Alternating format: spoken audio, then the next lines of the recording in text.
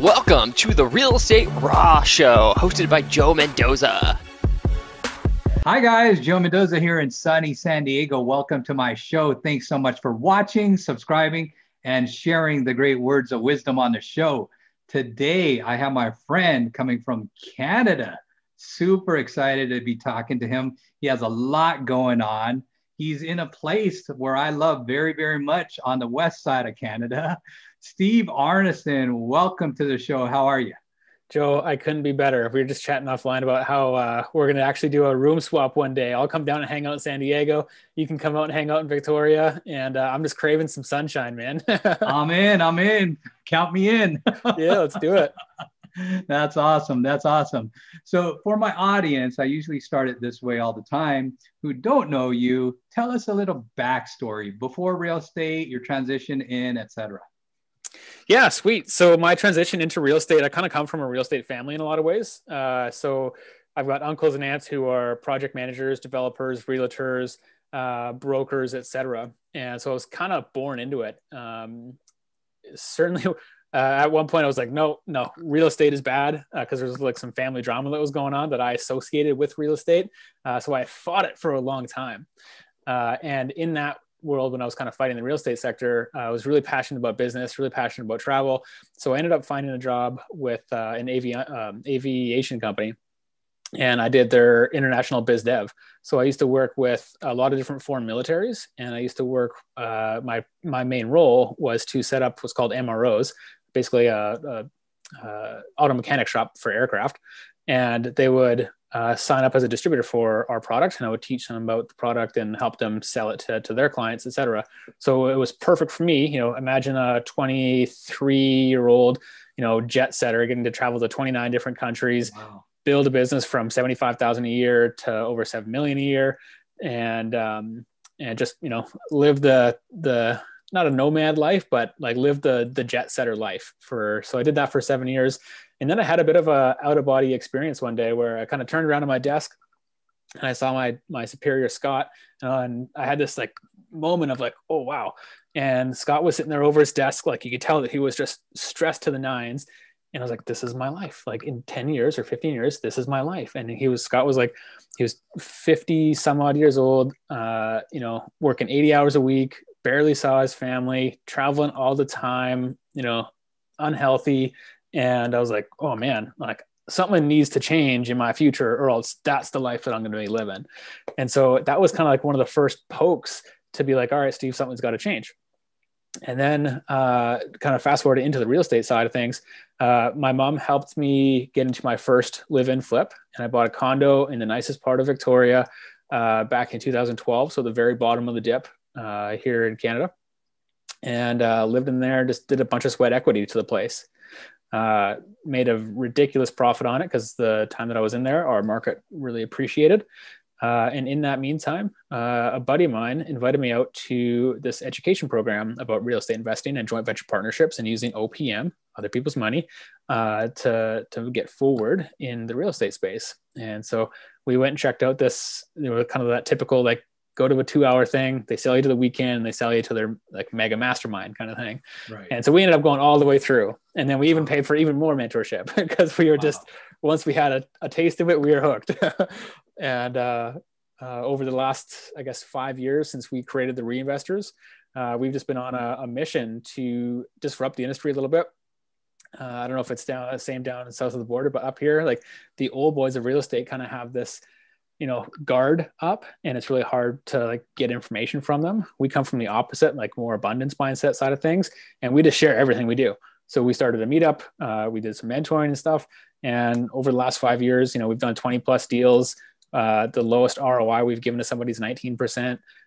We've been able to do events that have, thousands of people come by, and just our mission statement is actually that we want to financially educate 1 million people and inspire them to invest into real estate so they can live a more fulfilled life. And so went from, jet setter to that aha moment of something's got to change. Real estate was just like that easy fallback, and already had a lot of connections in it. And then I just got ignited. I found some passion in it, and I quit my 9-to-5 3 years ago in January, and haven't looked back since. That's an awesome, awesome story. So let's dive a little bit deeper, pick it apart a little bit. Yeah. Let's talk about your family. So your family, they were in real estate. You said, I think, investors, realtor, broker. You saw all these different arenas. Why did you start to laser focus on one, or are you doing a couple different things in real estate? Yeah, we do a couple different things in our business. So we've done some flips. We do a lot of joint venture partnerships on income properties. And then just as our market has changed, so have we needed to as well. So there's the saying that's, evolve or die, or adapt or die. And so we've always tried to be on the cutting edge of things. And with that, we started off doing half duplexes with suites. And then we turned into full duplexes with suites, so 4 units total. And then we did some small multifamily. We did some large multifamily. Now we've gotten into more development. And so we've got a 12 lot subdivision. We did a 6-plex. And now we're working on a 37 unit condo build. And a lot of it has come from partnerships. And so we partner with the developer, we raise the capital, and then we kind of act as the middleman between it all and get an incredible experience working with the developer because they actually act as a mentor as well. So we've had to change a little bit over the years as our markets appreciated. Just the numbers didn't make any sense for the income properties anymore. So we said, all right, how can we stay in this space, continue to learn and grow? And development was the answer. And so rewinding back to seeing my family, I have an uncle who's a small time developer, takes, 1 lot, splits it into 3 and does, multi-million dollar homes. I've got an uncle who is a large scale project manager, works a lot with the government of BC and other provinces to put like ambulance buildings in and et cetera. Realtors, mortgage brokers, some financial planners and stuff. And where I fit in, I've always liked the creativity side of things. So that's why development really calls me, and why kind of like the fix and flip BRRRR model, buy, renovate, rent, refinance, repeat, really calls me because you get to actually create something. And I love seeing, beat up old place and then the evolution into, something more beautiful. And so it's kind of like that caterpillar butterfly analogy. We like to buy the caterpillars, we form the cocoon, and then at the end of the day, we release the beautiful butterfly.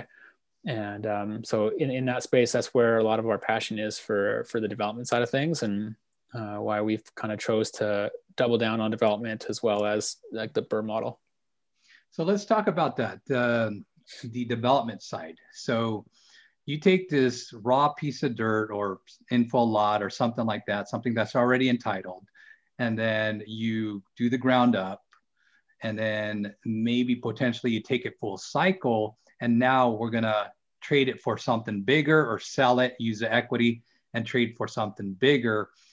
Is that part of also your model where you're going to sell and then get another piece of property or parlay it into multiple properties? Yeah, exactly. That's half of the strategy. So it depends on which development we're talking, because we can also build a rental. And then, hopefully the model with the rental is the same idea as a BRRRR, where all your costs are then refied and the building itself operates with a positive cash flow. So you have no money in, but you have just a building that pays you every single month, including contingency, et cetera. The other side of things is more so that's the long-term play, right? That's the long-term play of you're basically just putting an ATM in the ground that's going to pay you for the rest of your life. The other side of things is, how do I get paid today or a lot earlier? And so that's the condo to sell. And so working in that strategy, it's 2, 3, 4 year time frame. And what happens then is, instead of getting, I'll say $1,000 a month from your rental, you get $1 million after 2 years. And then you have a much larger sum to go and play with for future or bigger opportunities. Got it. Now, somebody who was also on the show is from Canada, another part, and he mentioned you guys don't have 1031 exchange over there. Is that correct? That is sadly correct. Okay. I want to ask you about that, because over here we do have it, but I've been hearing they might even eliminate it. What are your thoughts? I mean, is it to an advantage or disadvantage when you're doing business up there and trading for bigger properties? I mean, taking that away, I would say would be a big disadvantage. Okay, tell us. I love the idea of being able to basically parlay that equity into the next project. Okay. And in you can do that with your primary residence here in a sort of twisted kind of sense, but to take a larger like investment property and go through that route, I think has a lot of upside for people to be able to just me. I'm goal oriented. I'm challenge oriented. So I'm always looking for like the next thing and like what's going to help me grow into the next piece. And I'm not one to settle, almost not yet anyways. I can settle in my future down the road. And so with that option, for me, I'd love to just to continue to conquer that next step, continue to grow, and have so many different things that I've learned and experienced, and have just a wealth of knowledge in my head that then, when I'm 33 now, so when I'm 53, let's say, I can kind of pick and choose where to really specifically put my time and really just dive deep into one particular thing. But yeah, I can't believe that they're talking about taking that away. Yeah, that it is interesting conversation nowadays here in America. Let's talk about your mission. You have this massive mission. Where's that coming from? Like what's instigating you, or where are you finding that encouragement or enthusiasm to empower so many people? Oh, it's definitely a big mission, and it's a big thing to unpack as well. There's a lot of things that are involved in it. Randy, who is my business partner and longtime friend, him and I, probably our number one love language for both of us is acts of service.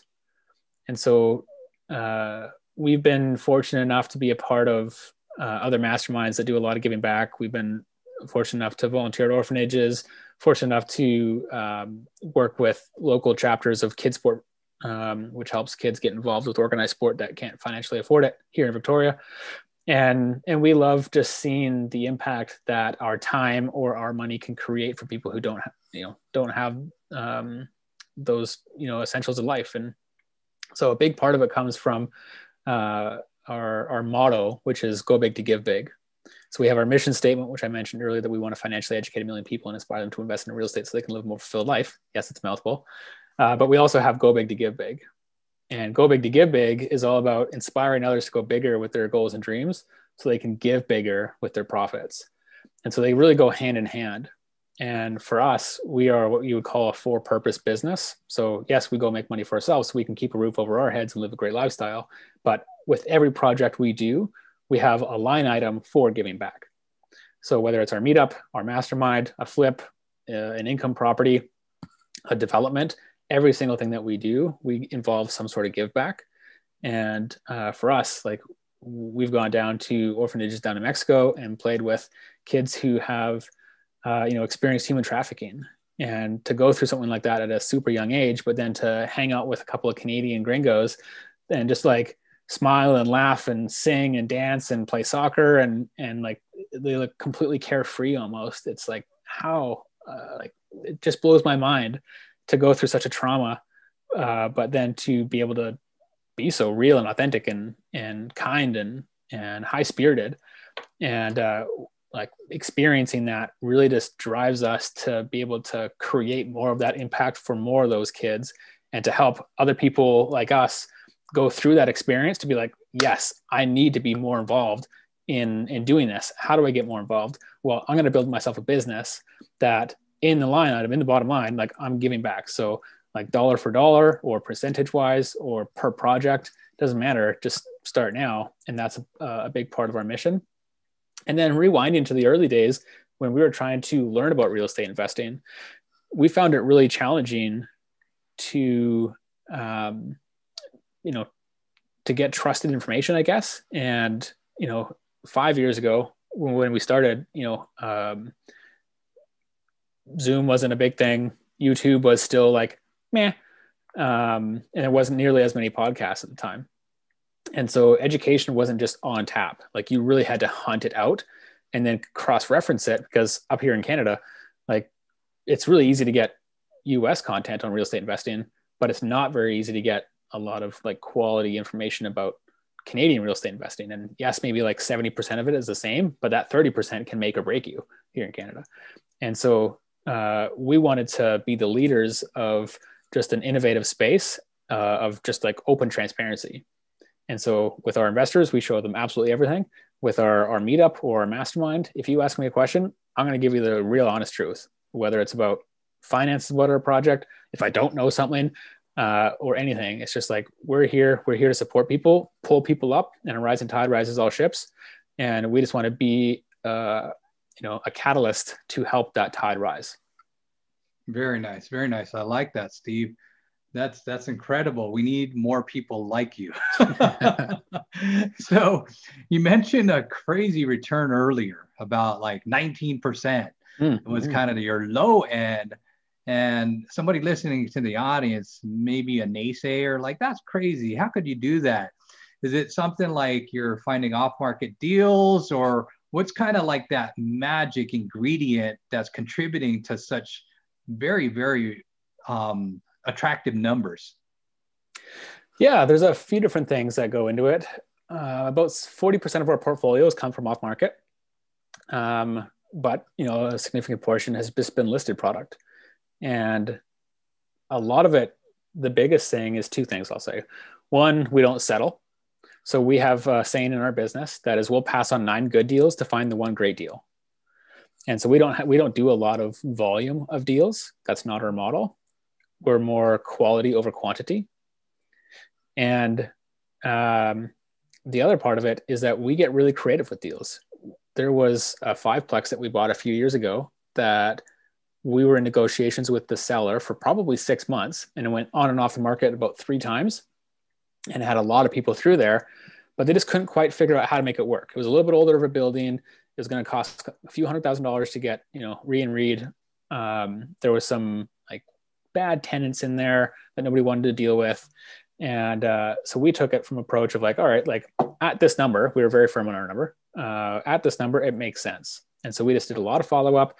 We knew that we were going to be putting in some late nights, doing a lot of sweat equity on our own side and not paying contractors to do the work for us.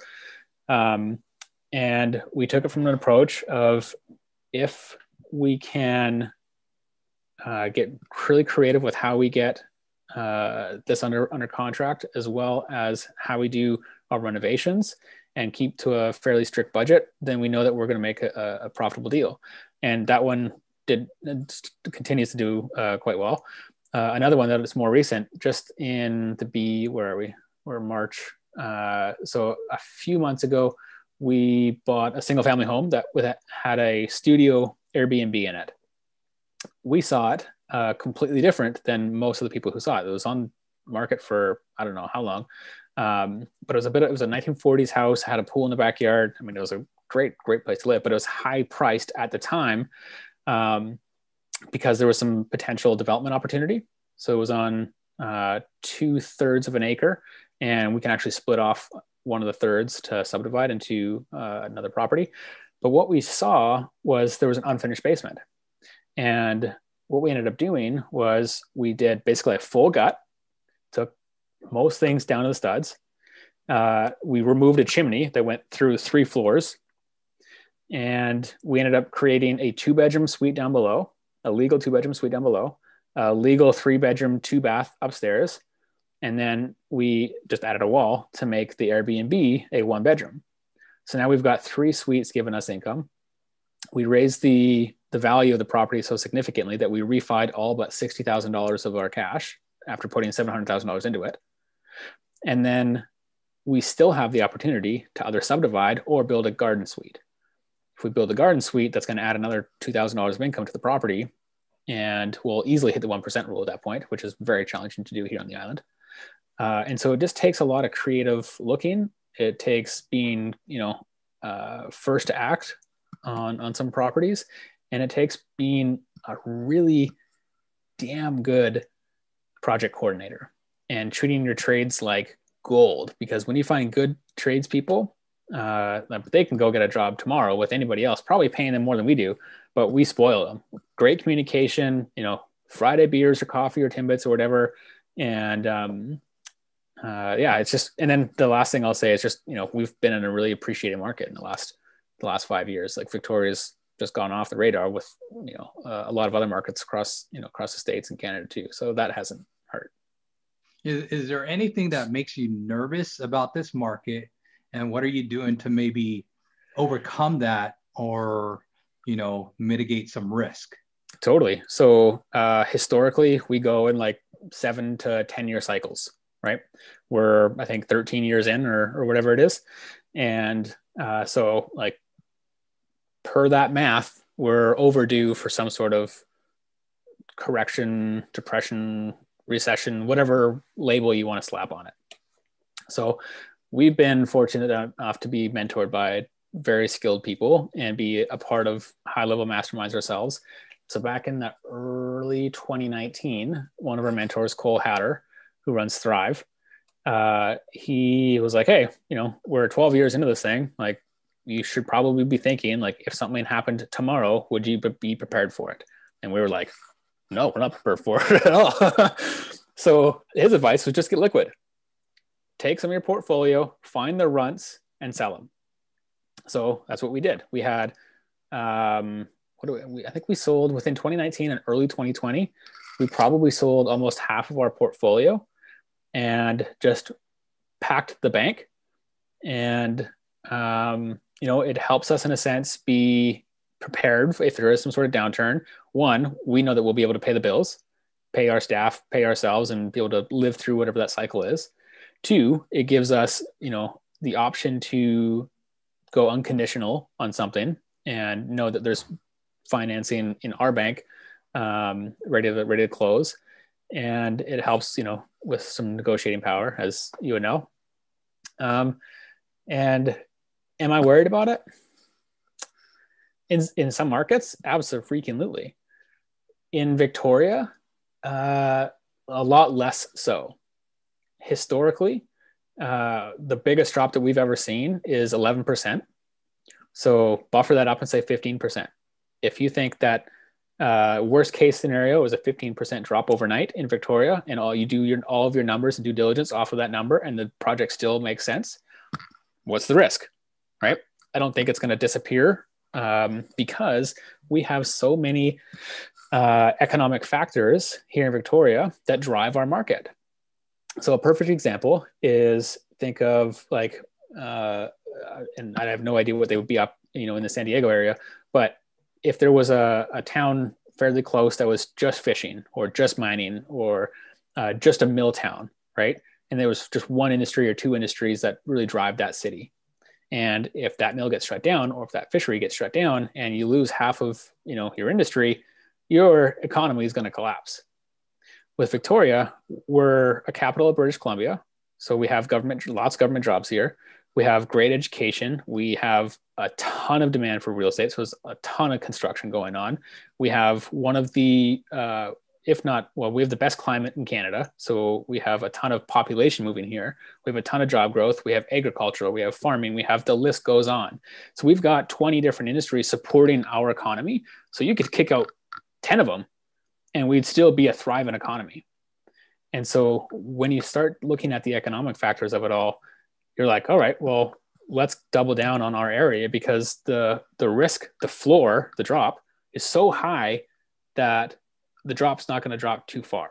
And if it does, we can weather that storm, because we know in 3 years after that, we'll have a big bounce back like what we've seen over the last few years. Very nice. Wow. That just sums it up right there, Steve. I love data and economics, so I can go off on that all day. I could tell. That's great. Well, Steve, it was very nice having you on the show. Anything else you wanted to add? Things you're promoting? Best way to get a hold of you? The best way to get a hold of us is our link tree. So just go to the Reinvestors link tree, and I'll make sure that you get a hold of that. You can find us on Facebook as well. We've got a great Reinvestors community on Facebook. I don't really have anything to promote. The biggest thing that's really helped me succeed is just finding coaches and mentors that have accomplished what I want. And so I'm going through that cycle now where I've outgrown my current coach, and I'm currently shopping for the next coach.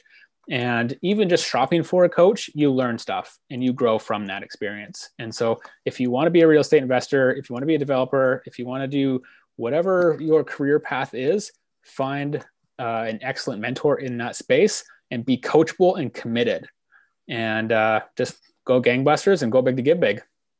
I love it. Well, thank you again, Steve. We wish you a lot of best luck in the world. And thanks for being on the show. Thanks a lot, Joe. Take care. You too. Wow. I hope you enjoyed that as much as I did. I hope you learned as much as I did or more. So guys, look at the comment thread. If you've seen something or heard something, want to learn more about something, please put it on the comment link below. If you're not a subscriber yet, go ahead and hit the subscribe button. Go ahead and smash that bell to hear the latest and greatest on the show. Follow me on Facebook, follow me on Instagram. I'm putting this channel together to hopefully add incredible value to you. And if you want to learn more about investing, you're new to investing, I highly recommend this book, Flex with a Plex. Also, this book, if you're having some challenges, as you can see, everybody on the show had some kind of adversity, including yours truly. So I shared a lot of that on Make It a Comeback, giving you some incredible tips to make a comeback. So get either one, Flex with a Plex or Make It a Comeback. If you want to get more tips, go ahead and go to joemendoza.com. Again, subscribe, share, like, make a comment below. I really appreciate you. Want to add incredible value and wish you all the best in your success in real estate and in life. Take care. Our company is not responsible for the success or failure of your business decisions relating to any information presented by our company or our company programs, products, and/or services.